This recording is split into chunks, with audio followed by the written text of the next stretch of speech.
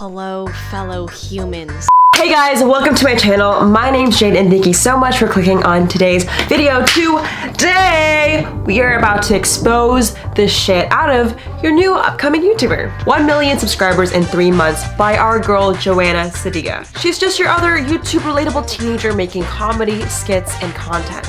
Now, we're all sitting here scratching our heads as also fellow YouTubers thinking, how the fuck am I not blowing up? My content is just as great as Joanna's. I decided to go in and expose the strategies she used to blow her channel so you can too. All you gotta do if you wanna know how to blow up is keep on watching. Hey Jade, how did this person blow up? I have no fucking idea. Views, followers, and all that stuff. This is how they blew up. With Jade WOOooOO. If you're new to this channel, what's up? My name's Jade. Thank you so much for being here. I'm shaking your hand. Please extend your hand too. That's awkward. All right. I'm a 17-year-old entrepreneur who helps you grow on social media. And basically, if you don't know, I made a video a few months ago called Exposing Emma Chamberlain, and you guys seem to love it. You guys seem to just bond. The reason being, and I can understand, if you're someone who is a YouTuber and you're seeing so many other creators grow so fast and you're just like chilling on 2 subscribers, that sucks. And I think it's just so demotivating to maybe not know how the YouTube algorithm works. My job is basically, you know, coaching brands and influencers how to grow, really just piece together what's happening to successful creators. And I think it's just so important today just to dive in, not only just marketing techniques, but you know, things you can apply and step-by-step things you can take action to grow your channel too. Today, I'm just gonna dive right in and kind of share the 3 things I found that blew up Joana Ceddia's YouTube channel. And we're about to dive right in. So the first thing and the biggest assumption I have that you guys actually assumed was the fact that Joana is the new Emma Chamberlain. So Joana posted a video called Copying Emma Chamberlain's Clothing Line. That video has over 4 million views. Now, when she posted that video, there's a couple things that make a YouTube video pop. Now, I know you're sitting in your chair like, what the fuck? I don't understand what you're saying, Jade. Please explain. In a lot of marketing, there's a lot of people searching a certain thing at a certain time. That's what search volume typically is. For example, if it's Halloween, people are gonna probably search for Halloween related things in the month of October. If you post something in November, no one's gonna search for it. So I would say if you're picking the right keywords at the right time, you will be able to search up. Now, what about the competition? So the thing is, if you are trying to make content that is pretty high volume, there's also gonna be a lot of people that are gonna probably do the same thing. The only way you're gonna beat someone in the race of the search volume keyword, for example, Halloween, is if you're the first one in Halloween. You have to like basically make a video a month before it actually starts. For example, with Emma Chamberlain, her clothing line dropped, and right when it dropped, Joana put out a video called, you know, Copying Emma Chamberlain's Clothing Line, because she was the first one. Everyone is using Emma Chamberlain in the title or unboxing her clothing line, but no one is copying it. So if you are able to either be the first one or add your own spin on it, that's the only way you can beat everyone else. So I guess that's the first thing, you know, using the right titles. I actually went to like Vid Summit, I went to many meetings with people that work at YouTube, and it's the same thing. Search volume, competition. If you can really understand that, you will be able to really apply that to your videos. If you're curious, ask yourself, what are people in my audience searching right now? And is there a lot of competition? If you know your answers, I would make a video about it. Once you do that, you're able to make content that's searchable and visible. So now we're gonna dive into step 2. Engagement. Like, do you ever go to school and you know these bitches at school that like post a selfie and you comment something to hype them up like, OMG, you look so pretty, and they don't respond, like they think they're just shit. I think it's frustrating as well if a creator does the same thing. I think being a YouTuber has so much to do by building a relationship with your audience. If you think you're just shit to not respond to your comments or at least notice them or say thank you or at least a fucking emoji, you're a piece of shit. And I understand once you get to a point where you're super big and scaling out, you know, you can't message everyone, but like just a few people, right? And I look and Joanna's sitting there, you know, replying, hearting comments, being super engaged, and that's something we should all do as creators. We always have to understand that this is really a friendship, which leads me to the point where if you're able to, you know, once you get step 1, which is competition and keywords, and you were able to get someone's attention and retain it, that's how you get people to subscribe. The subscribe doesn't happen because you get lots of views. The subscribe happens because you're able to show people you fucking care. Okay guys, so we're about to dive in. The most important important technique that Joana did to grow her channel to 1 million subscribers. Now this for me is the most important because the last two I've said so many times in my channel. You know, like keyword competition, we get it. Like, Jade, you're supposed to use words that pop. I mean, you always know this, like follow the trends and you'll be cool. Even if you follow step 1 and 2, a lot of you guys are doing that right now and you're like, hey Jade, I'm still not blowing up. Now here is where everything aligns. If you're someone who's a YouTuber or just a follower of Joana and you're curious to know what happened, I literally went into like scientist mode. I was researching everything, looking at graphs, data, and this is what I found. But before I share the most crucial part of today's video, my parents are freaking wanting me to get lunch with them and I thought I'd take you along. Don't you just hate it when your parents go interrupt you to get some food? I swear in a few minutes we're gonna jump right back into this value. There's so much value right now. I literally have a notepad, so don't click off. I'd be really sad if you didn't watch the end of the video. So we're gonna get some food. Okay, so we got my floofy jacket. Wow, I'm so Emma Chamberlain. Comment below, I'm copying Emma Chamberlain. This dude! You guys see it all the time, way too much. Just start charging you, Jade. You're gonna start charging me for you pay me. We'll split this AdSense. A lot of you guys are curious to know like why I'm not in school, like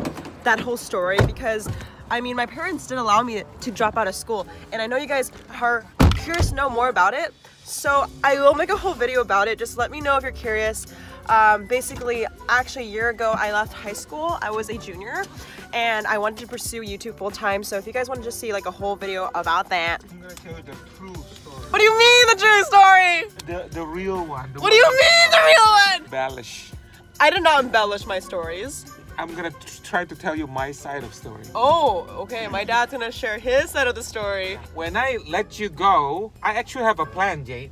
Boring. Boring. Comment below, turn on post notifications so you know when I upload that video. I'm about to expose myself. So we are at my dad's favorite Thai restaurant, Thai Terrace. If you are ever in like Washington, if you live in this area, go check it out. It's so good.